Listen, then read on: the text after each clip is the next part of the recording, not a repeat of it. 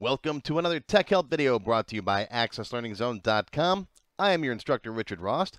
In today's video, I'm going to show you how to add anything you want to a record in a Microsoft Access database. We're going to create user-editable supplemental fields.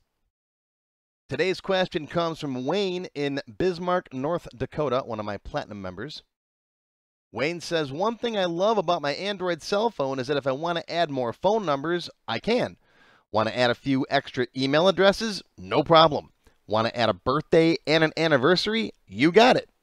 Any way to do this with Access? Well, Wayne, yep, you can do it. It just involves a little bit more work, and we have to know how to do something called a many-to-many relationship. Let me show you how. Now, this is one of the things that Wayne is talking about. I love the contact manager in my Android phone.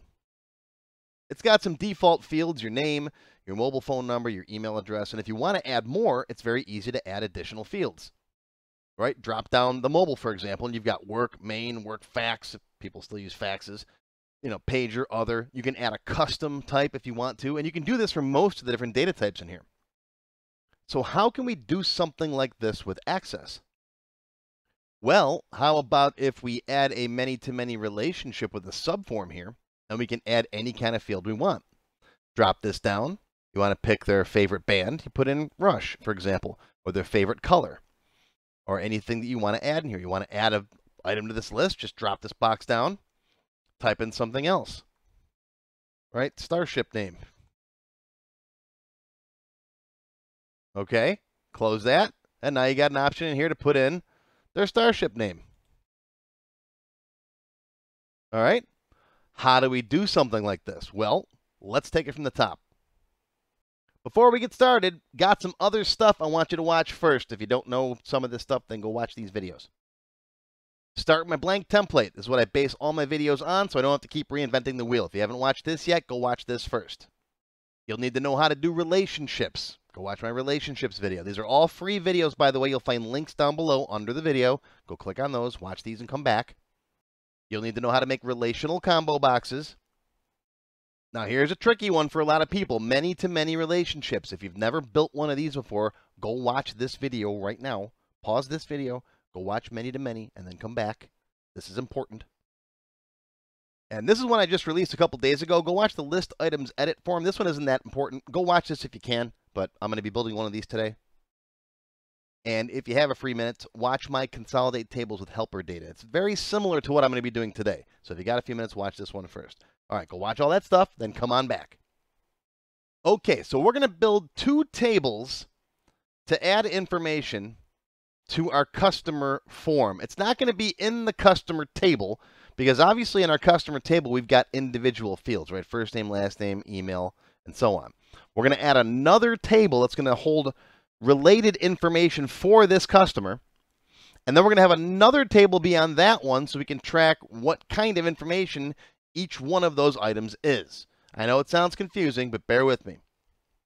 Essentially, one table is going to hold the fields like cell phone, work email, all the extra stuff you want to store. And then another table after that one will store the actual data itself. Okay?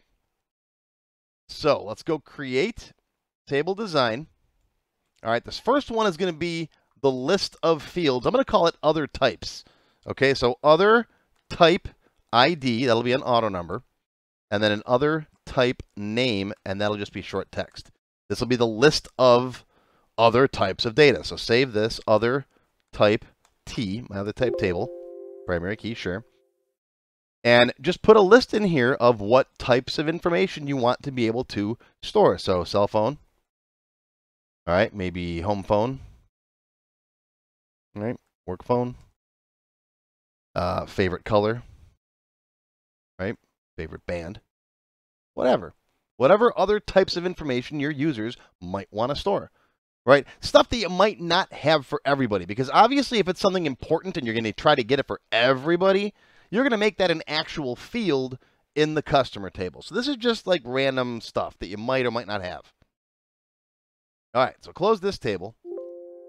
Now we need another table where I can say, okay, here's the customer, here's the type of data I want, like cell phone, and then the actual data itself.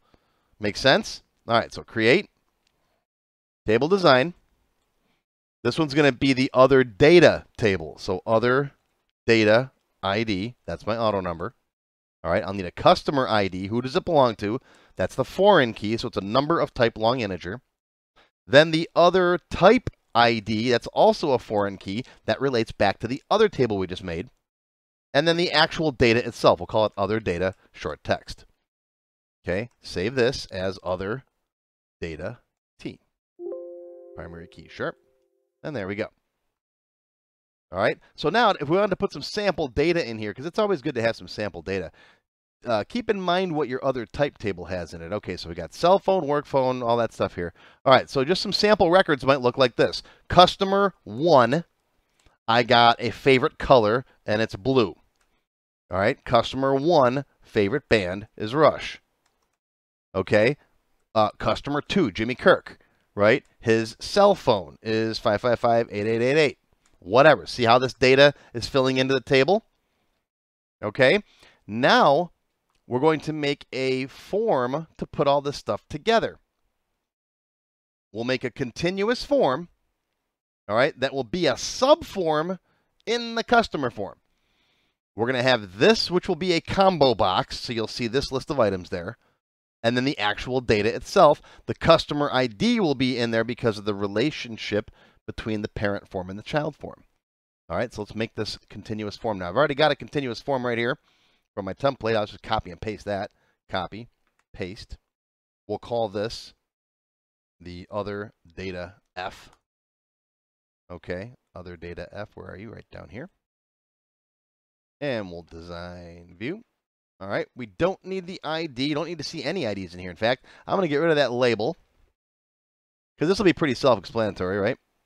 Okay, let's bind this guy to the other data table. All right, other data table.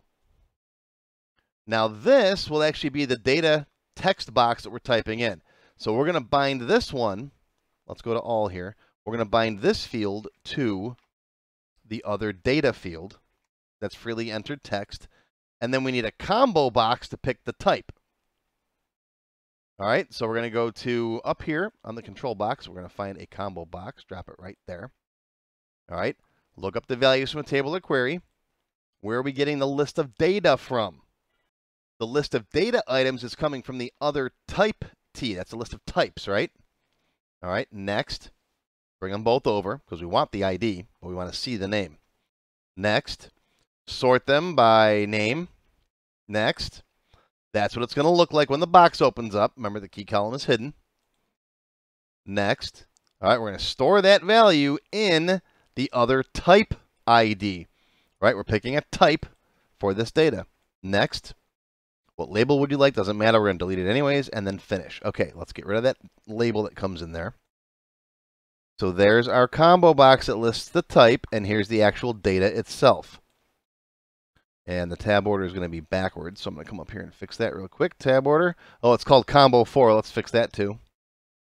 All right, we want this to be, let's call this other type combo. Save it. Get rid of that footer. All right, save that and close it. Now see what we got in here if we open this up. Okay, there's everybody. There's my 2 items, and there's the one from Jim Kirk, right? The relationship will be formed when we make this a subform. All right, so close that. Open up the customer form.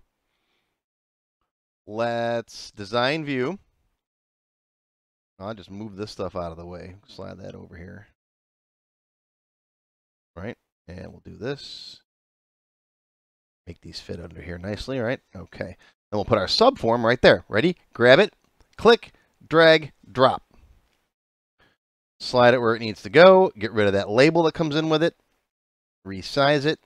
Make it look party. And come here. I can never grab the edge of this thing. Get that little thing right there. Drag it down. Okay. Now, let's check the properties real quick. Double click on the edge. All right. Link master field and child field should both be customer ID, right? There's a customer ID in here. It's not on the form itself, but it's in the record set under the form. So you can use it. Okay. And you got a customer ID out here. Okay. Now, save it. Close it, open it back up again, and boom, there you go. If you want to turn off the navigation buttons and all that, you can. Scroll bars. I like to leave them on for this, but. All right, now, want to add something down here? All right. Favorite color we already got. Let's see, cell phone. All right, put your cell phone in there. Okay. Now, you want to give your users a nice, easy, fast way to edit this list, to add something custom on here if you want to. All right, what's his, what starship does he pilot? Well, in that case, let's make a list items add form, or a list items edit form. That's another video I just released a couple days ago. All right, go watch this one if you don't know how to do this one. But I'm going to show you anyways, so, right, might as well. We're going to make a simple little editing form. So I'll just copy this guy here. Copy, paste. This will be the other type F. Okay. Edit. Design view. Get rid of that. Slide that over. Get rid of that. Slide that up like this. Scrunch that down. Let's just change the color real quick. Let's make this, because you're going to see part of this. Let's make this guy blue. Just change it up a little bit. And we'll go with that blue in here. Okay. Just so they're slightly different. All right, so change this. The record source is going to be the other type T. And then this guy is going to be based on the other type name. And we'll change the name here as well. Okay, save that. Open it up. There's your other type. Okay, if you want this to be sorted, because right now it's just in any old order, you can make a query and base this on that. Or if you want, watch this. Come in here, go to the record source, hit the ... button right there, right? If you want to create a query based on the table, say yes. All right, bring in the other type ID and the other type name. And then just like you're building a query, come down here and sort it. Okay, close this, say yes. And it's going to write the SQL and put it right inside that record source for you. All right, learn SQL, by the way. All right, this is just select this field from this table, and then the order by is your sort. I got a whole set of different classes on learning SQL. If you want to make your databases much more powerful, learn SQL and VB. Okay? All right, quick commercial, my SQL seminars. Part 1 is really all you need. That's the good one. It teaches you the basics of SQL. Part 2 is doing action queries, updates, edits, that kind of stuff, changes, adding to a table, making tables. And then part 3 is about editing the structure of your database. So check those out. Okay, so now we just have a sorted list in here. We can close this, save changes, yes. And now if I open this guy up, there's that. Okay. Now I'm going to move it here into the middle a little bit, like that.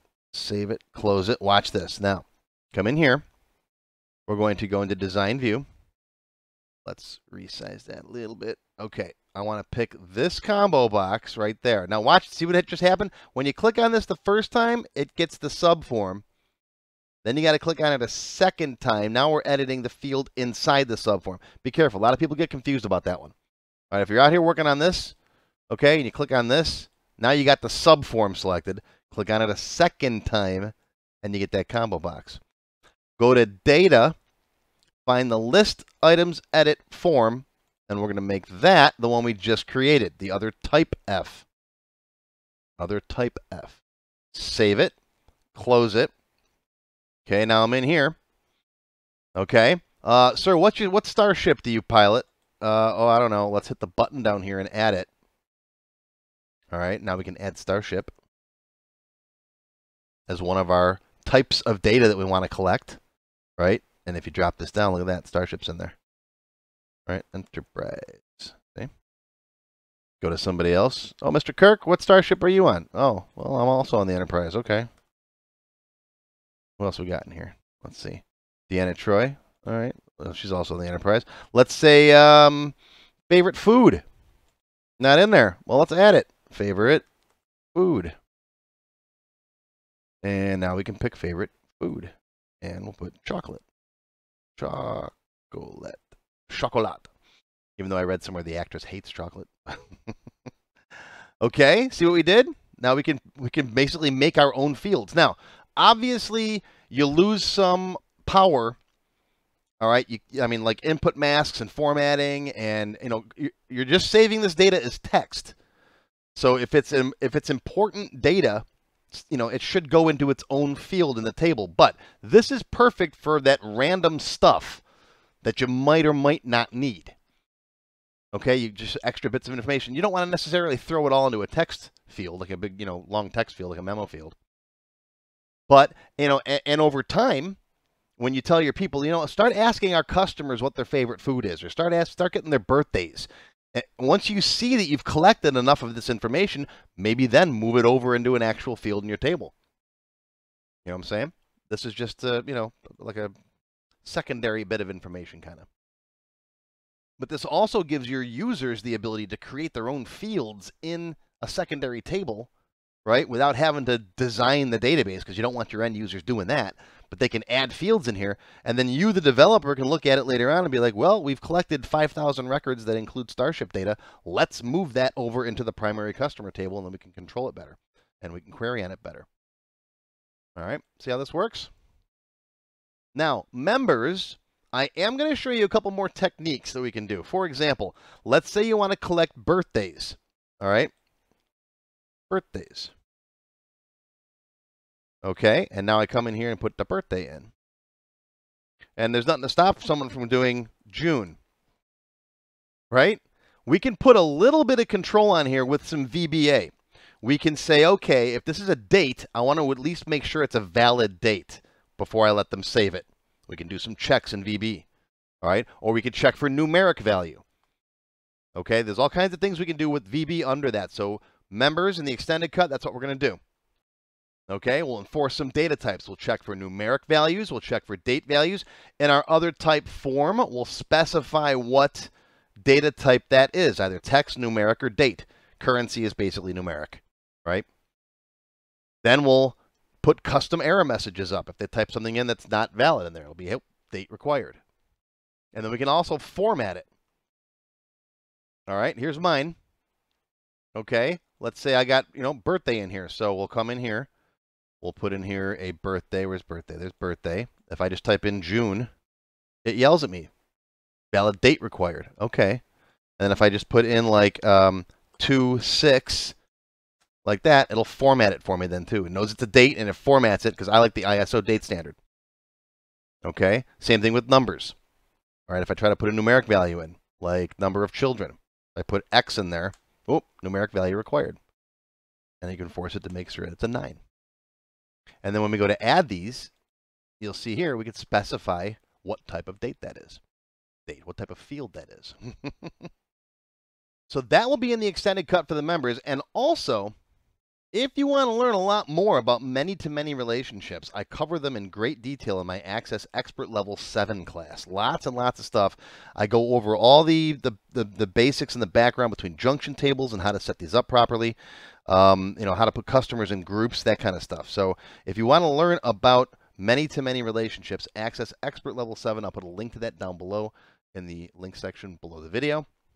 And this stuff will be covered in the extended cut for the members. Silver members and up get access to all of my extended cut videos. Gold members can download the databases and get access to the code vault. I hope everyone learned something today. We'll see you next time. How do you become a member? Click on the join button below the video. After you click the join button, you'll see a list of all the different membership levels that are available, each with its own special perks. Silver members and up will get access to all of my extended cut tech help videos, one free beginner class each month, and more. Gold members get access to download all of the sample databases that I build in my tech help videos, plus my code vault, where I keep tons of different functions that I use. You'll also get a higher priority if you decide to submit any tech help questions to me, and you'll get one free expert class each month after you finish the beginner series. Platinum members get all the previous perks, plus even higher priority for tech help questions, access to all of my full beginner courses for every subject, and one free developer class each month after you finish the expert classes. These are the full-length courses found on my website, not just for Access too. I also teach Word, Excel, Visual Basic, and lots more. You can now become a Diamond sponsor and have your name or company name listed on a sponsors page that will be shown in each video as long as you're a sponsor. You'll get a shout out in the video and a link to your website or product in the text below the video and on my website. But don't worry, these free tech help videos are going to keep coming. As long as you keep watching them, I'll keep making more, and they'll always be free.